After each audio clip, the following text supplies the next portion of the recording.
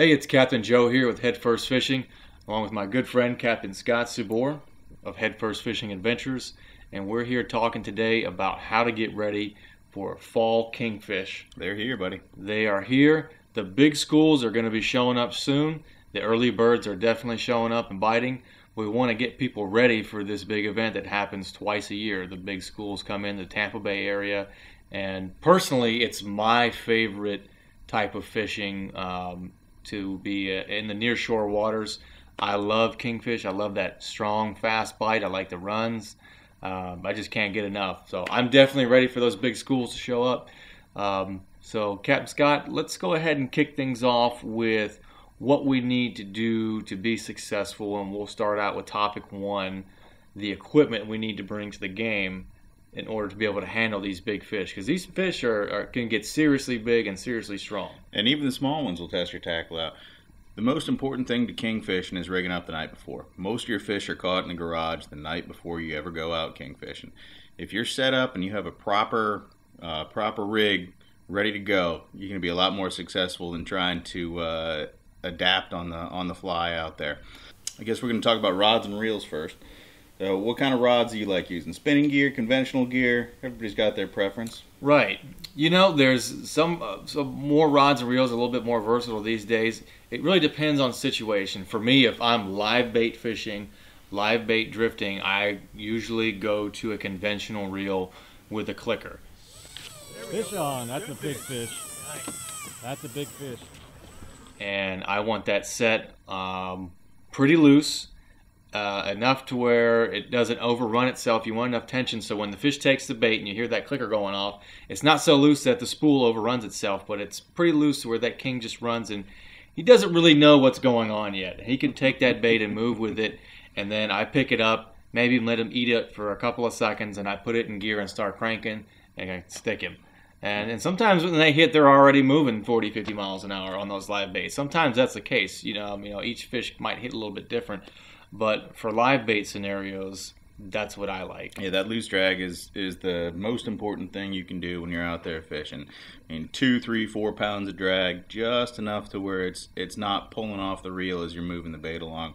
So you said when he eats the bait going 40, 50 miles an hour, he may snip the tail end of it off and catch a stinger in the shoulder, but he's going so fast he's already hooked. And if you got a real tight drag going on, you're going to pull that little 6 or that little 4 treble hook out of his shoulder every time. So if he's skin hooked, just let him go, let him take off, let him wear out, fish him on that loose drag. Have a rod with a nice light action tip, a slow action tip. It's a lot more forgiving when they're up close to the boat. They take off again, they come back to life. You're getting those big head shakes.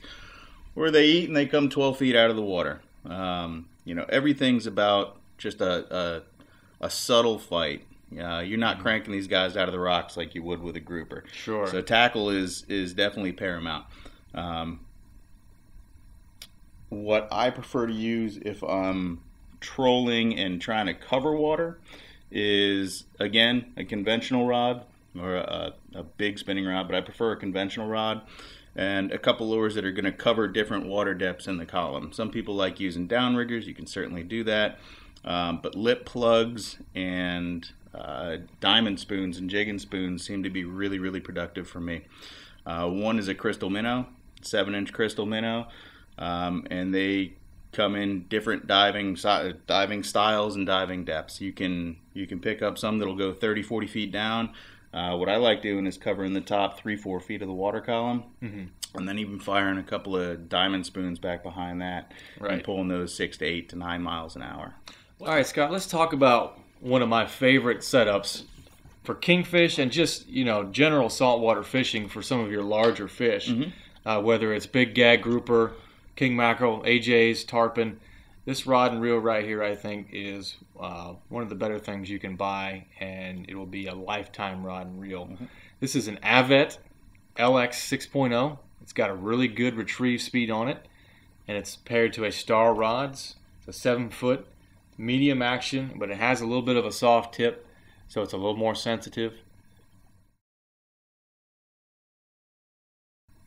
Great rod and reel. Got a Rapala X-Rat Magnum on there, and Dorado mahi dolphin fish pattern.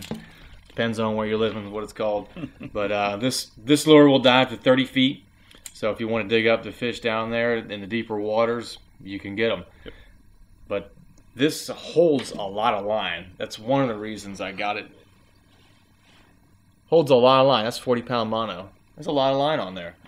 And this is also a reel that's made out of aluminum. So this reel is going to be durable. It's not going to corrode. The gearing in it is precision. It's strong, and it's going to be able to handle those long runs. Your drag system is very important with Kingfish, wouldn't you say? Absolutely. It's the most important thing. Single most important thing.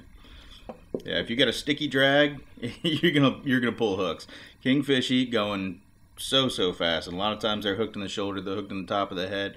They're not hooked real solidly in the mouth, and they're really good at pulling hooks off. So if you don't have a light tip, if you don't have a light drag, and if you don't have a smooth drag, you're going to lose fish, whether it's on the bite, the first run, or at the boat right before you stick them on the gaff. They're going to pull off.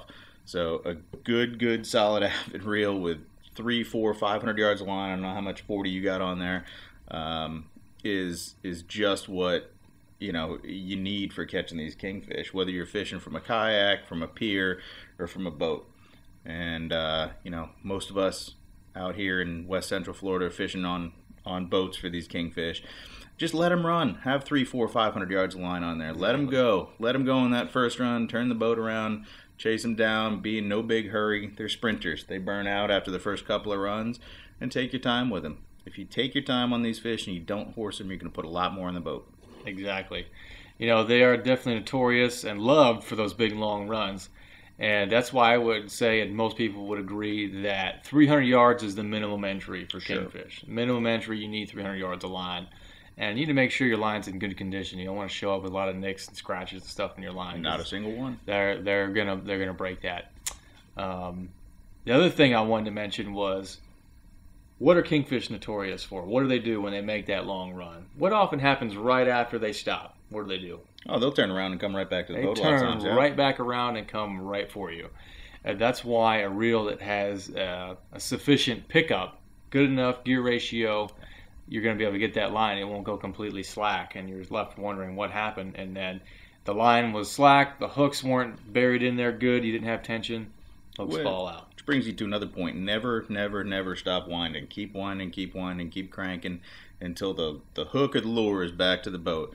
A lot of times those fish will burn off 200 yards of drag and then come right back and come under the boat. They'll put this big giant belly in the water. And until you get that slack picked up, you don't know if he's gone or not. So just keep winding. I agree. Let's talk for a second about these conventional reels. These round reels are called conventionals. They've been around for a long time. But there's a type of reel that basically has a guide on it that goes across back and forth here that guides your line across the spool. With this one, you have to do it by hand. But there's a little eyelet on some of them called a level wind. And level winds are not desirable for kingfish just simply because they're so freaking fast. Yep. Great for casting plugs at snook and redfish. Level wind is your classic bass reel. If you're throwing a conventional at bass, you're typically using a level wind. Saltwater makes some larger ones, but we don't recommend them for these kingfish. These fish can zip off so much line so fast they can actually outrun the level wind and break the mechanism. It puts an angle on the line too. Yeah, absolutely. So avoid those. Use a reel where there's no inhibitor there, and you can manually guide line back and forth with your thumb back onto the spool. All right, so let's talk about spinning gear for these guys. This reel right here that we have is the Penn Spin Fisher V6500 LL. LL stands for live liner, which is that mechanism right there. And that achieves the same thing as a clicker on a conventional reel.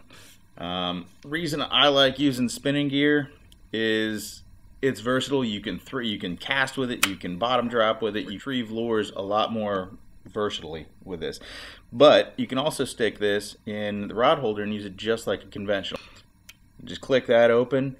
When the fish goes off, that goes shut. You come tight to it, and you're fighting them on full drag, whatever you decide that's going to be. and that's a great system right there. We got this loaded up with 20-pound braid. I think we got 490 yards on there, so just let them go. As we were talking about before, just let them go, let them go, let them go. I'll put a piece of 40-pound fluorocarbon in front of that, maybe 5 or 6 feet long, just to prevent tail whips.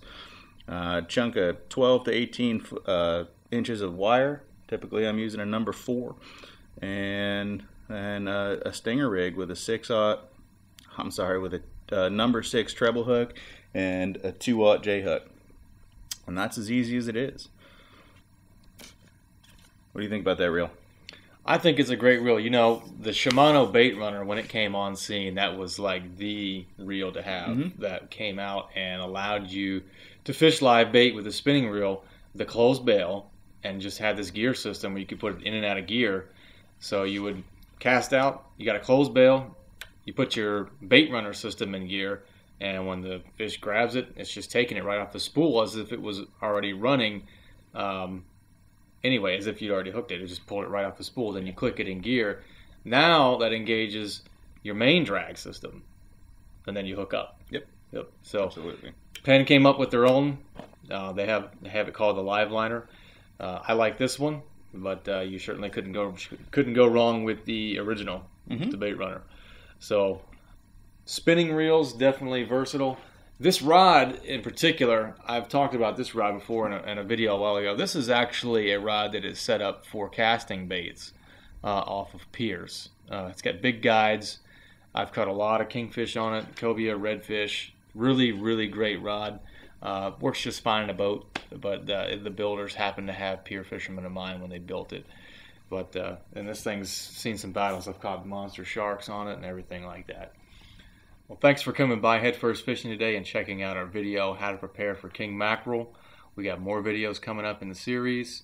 Keep an eye out on our uploads, and we'll catch you later. Down the water a little bit.